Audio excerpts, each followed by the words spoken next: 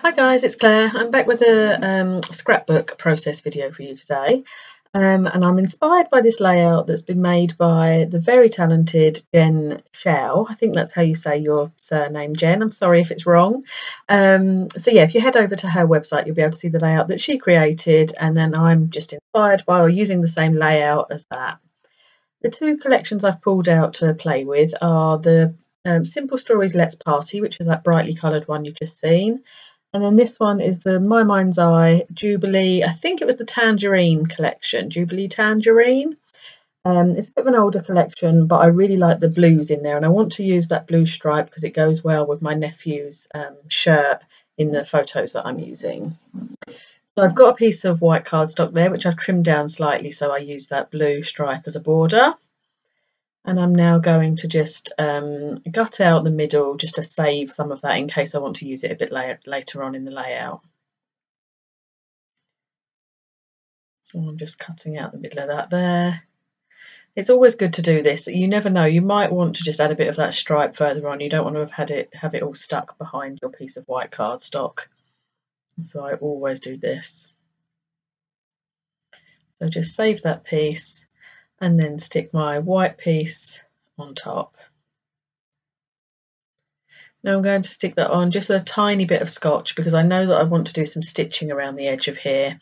So I'm just using tiny little dots of scotch tape there.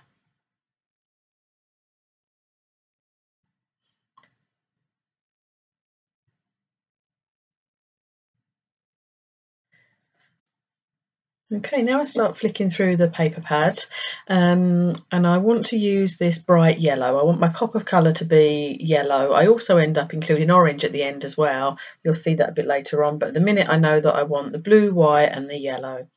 So I've pulled out two pieces of that star paper.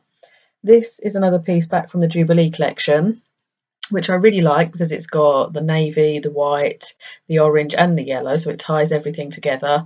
So I flick through the collection trying to find a bigger piece of it. I'm worried that I've only got that one strip left, so I'm literally flicking through, and I'm quite relieved when I find a bigger piece left. This is getting to the end of this kit, so there's not, all my favourite pieces have been used up already. I also pull out that piece with all the coloured diamonds on there. I think that I might use that because that also would pull out the yellow and the orange, but I stay with this dotty piece. So I've cut my other little photo in half there, so I've now got my three photos. And I'm just sort of deciding where I want them, whether I want them to be straight or slightly angled or what I want really. These are quite fun photos. They were taken on a day out not so long ago. We went out for a picnic and then ended up catching grasshoppers. We didn't have a proper grasshopper container, so we used our juice bottle to put our little grasshoppers in, and we were having a bit of fun. It was all of us there. There was 5 of us, me, Shani and the kids, so my nieces and nephew. And yeah, had a picnic and then started catching grasshoppers, which they'd never done before, so it was great fun watching them running around trying to catch these little grasshoppers as they were hopping everywhere. So yeah, good fun day out. Anyway, so I'm still faffing around deciding where I want everything to go, and now I pull in another piece from that Simple Stories pad. So it's the orange that I pull in, and I put to one side for a minute, and I know that I want to back my photos, so I'm flicking through seeing if I want to back them with a patterned piece. I try that wood grain piece but don't use it, and I end up deciding just to back them in white. So I grab another piece of my cardstock and just back those and give them a tiny little white border. And the quality of these photos isn't brilliant because they were only taken on my phone, so they're not the best photos, but they look okay.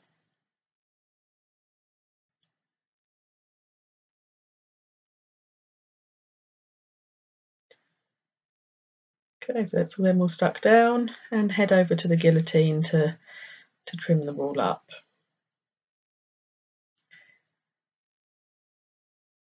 Okay, and again I'm flicking through for that piece. I said to you that I want another piece. I end up pulling the orange piece there, and I'm flicking through for that. So I've trimmed it down just big enough so that it goes behind those photos and doesn't overtake the whole yellow piece, but just works as a complementary piece on there.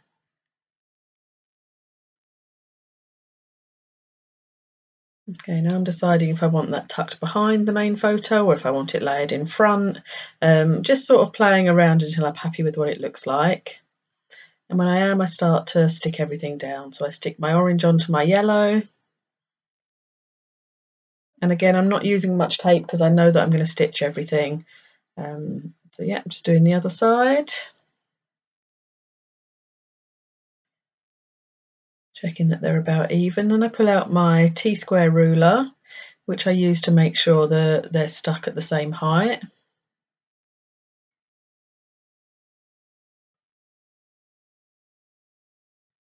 And this doesn't have to be too precise. I'm not actually measuring as such. I'm just making sure things look straight. So I'm not using the measurements on the ruler at all. I'm literally just using it as a guideline.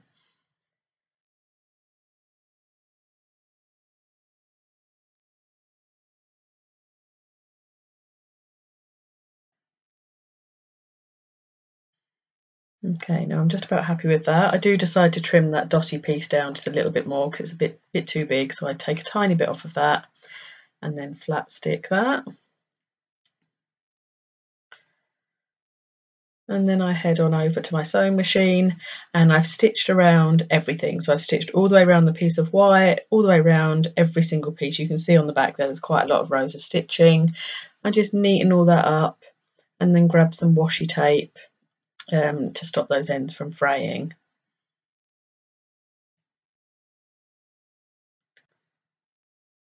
Again, my stitching isn't perfect. I don't want it to be. I want it to look a little bit handmade and a little bit messy. I did think about putting some zigzags on this as well, but I left it all just straight stitch. But yeah, it's certainly not perfect. It's sort of a messy straight stitch. Okay, so there you go. So I pop the tape around there, and then I'm going to just ruffle up the edges just a tiny bit. Yeah, just pull them up to give it a little bit of dimension. I go around all the pieces like that, just to make those edges pop up a little bit. This is something again that I see Jen do a lot. It looks really good. It just adds a little bit of lift to that paper. So there you go. So now I start sticking my photos down.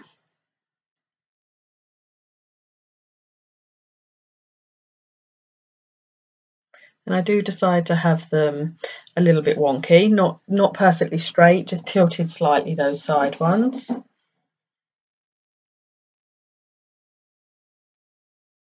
And again, I'm just eyeballing it. I'm certainly not measuring. I'm just popping it in where it looks right to me.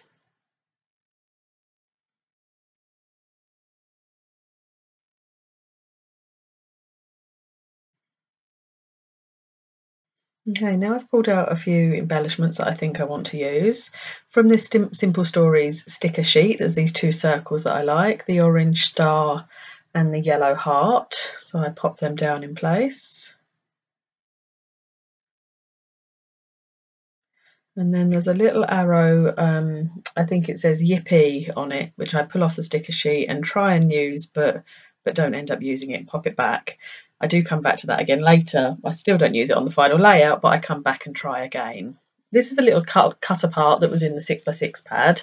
It says, I think it says today is a good day, and I decide that I want to use that on there. This also doesn't make it onto the layout. I really like it and I like what it says, but it just doesn't end up having space on the layout. Now I've gone over to my printer or laptop and I've printed out my journaling, which I'm now just cutting up and making into little strips. Again, I got this from Jen. I really like Jen's work and I'm inspired by it all the time. Excuse me, sorry. But yeah, another thing that I got from Jen is typing up your journaling and cutting it down into strips. I really like that. And then pulling off that, decide if I want it anywhere else, because I realised that by putting it at the top, I've lost my space where I want my title to go. So I pull that off and decide that it's not going to make it on here. There's a tiny little bit of adhesive that gets left behind, so I find my adhesive remover and just take that off so it's all nice and clean.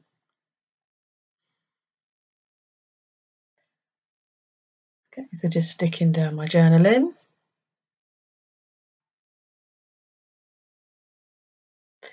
And again, I know I keep saying this over and over again, but these aren't too straight. I'm not measuring everything and I'm not making sure they're perfect. I want them to look a little bit, you know, not perfect on there. My journaling, actually, it says, we had a whole lot of fun today. A picnic over the fields followed by a grasshopper hunt. And who was the best grasshopper catcher of all? Auntie Claire, of course. It was quite funny at the time. We, as I say, we had lots of laughs taking these photos. The kids had never caught grasshoppers before, so they were really enjoying it and jumping around doing it. And we were, the whole time we were catching grasshoppers, we were shouting out, "Oh, grasshopper!" you know, in a silly accent, and just having a lot of fun with these. And I caught more grasshoppers than anyone else, so we were joking about who, you know, who was the best catcher and that sort of thing. But yeah, so it was a really fun day. Anyway, so I'm rummaging through my stickers now, deciding what I want to do for the title, and I decide on these thin Amy Tangerine ones, and I'm sticking them down onto a piece of acetate there. It's hard to see that on camera, but there's a piece of acetate that I'm sticking them down onto so that I can move that around or just decide what the position will be.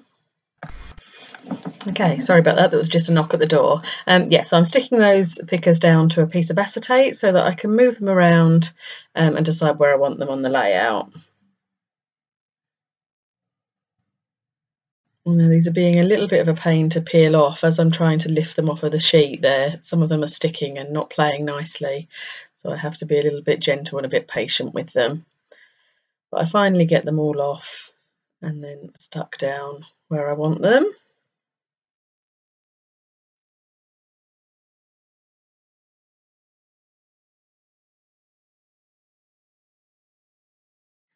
Okay, I know that it's going to go up the top there. I just don't know if I want it to sit on the dotty paper or above. And I did decide that above, on just on the white, looks nice or nicer. So I peel those off and stick them on there. Sorry, I suppose I should have sped you up through this bit. It's a little bit boring for you to watch. But yeah, just sticking those stickers down. And these are really nice stickers. As I say, they're Amy Tangerine. I'm just going to dig them out so I can tell you what they're called. They're called Everyday. So Everyday in craft colour. Just a nice thicker. And what I like about them is that they're nice and skinny, so you can fit quite a lot of letters into not too much space. And they work out just perfectly up there.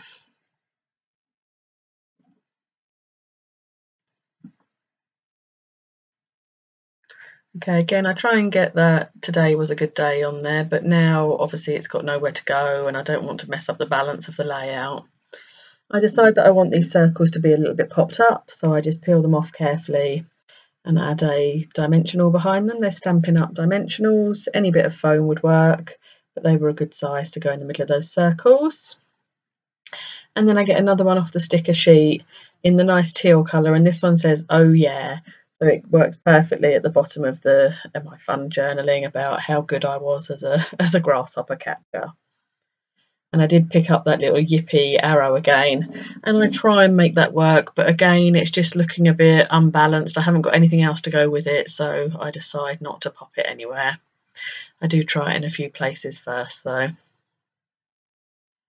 Let's see, I even stick it up there, but then decide I don't like it and then peel it off. I think that's what scrapbooking is all about, just trialing everything and seeing, you know, giving it a go until you find what you like and find what you think looks nice.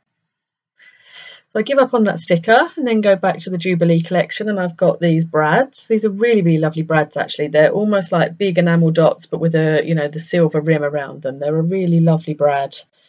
So I poke some holes and pierce a few of those in.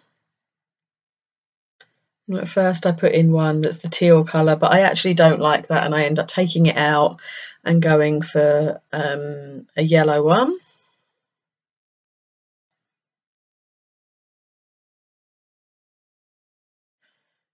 And then at the top I put another one up there, which is the navy blue.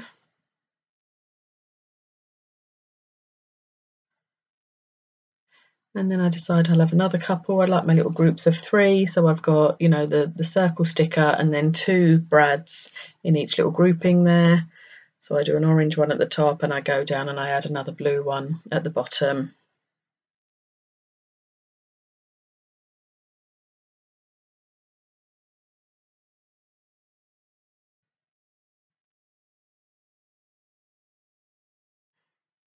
Okay, and then this layout's almost done.